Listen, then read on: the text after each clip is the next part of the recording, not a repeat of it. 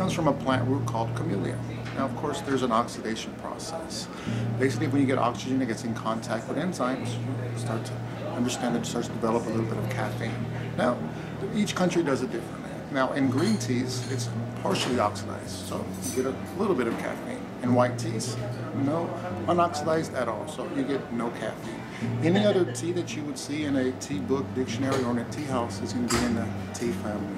You have chrysanthemums, chamomiles, toussaints, teas like that. And certain teas are designed to be put on ice, and that's just the wonderful thing about teas.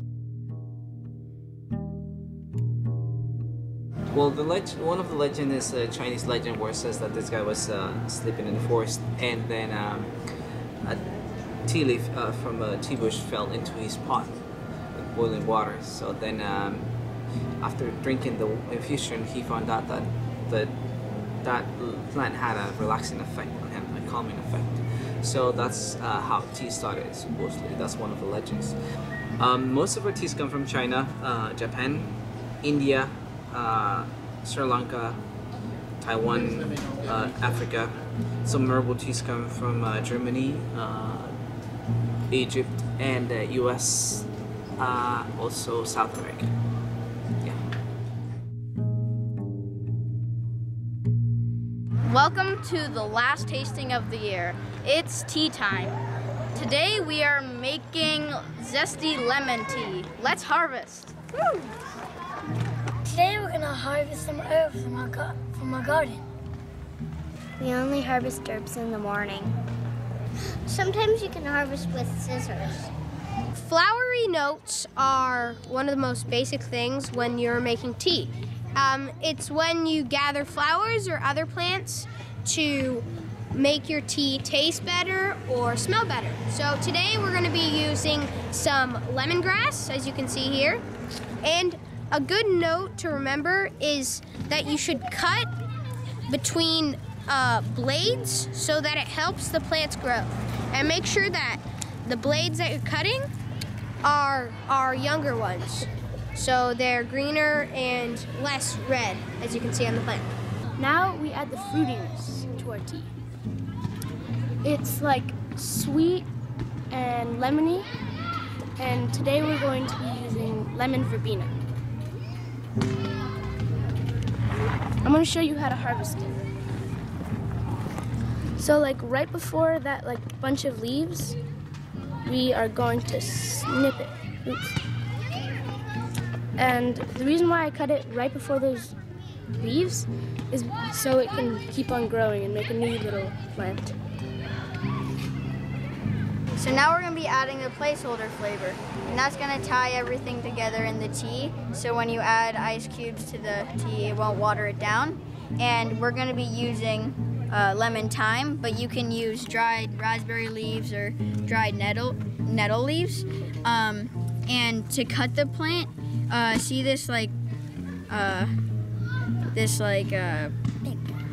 bigger branch than these? You don't want to cut that because it has no flavor. So you want to cut the smaller ones like that. Not like that, but like that. So you have the most flavor in the smallest amount of plant. Our last is the cooling herb, and the cooling herb that we have today is lemon balm. And we like to use it because it's refreshing and it tastes good. So we're going to show you how to harvest some. So you try to get good big leaves, and you try to get them together.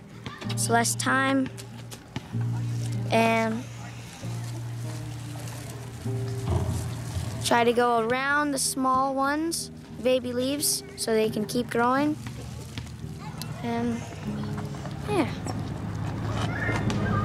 Let's blend our tea. So today we are using a measurement called a part. A part can be anything: a spoonful, a handful, a cupful. 2 parts would be the same thing, but 2, so it would be 2 spoonfuls, 2 cupfuls, and 2 handfuls. So for our flowery note, we will be using 1 part of lemongrass,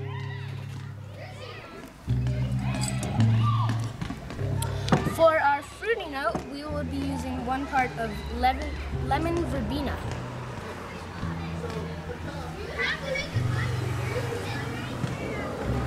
Now for our placeholder note, it's going to be 2 parts lemon thyme.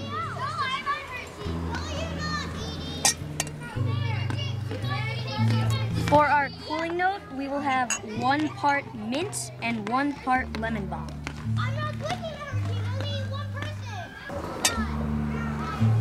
Let's steep our tea.